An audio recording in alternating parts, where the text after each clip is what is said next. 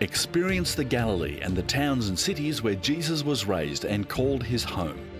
Capernaum, Nazareth, Tabgha, Magdala, Caesarea Philippi, Bethsaida, Tiberias, and of course the Sea of Galilee all feature in this 6-part series as Keith Garner explains the first century context of biblical events. Jesus was born during a time of change in the political and economic leadership of this region. Fishermen around a lakeside was really one of the big businesses.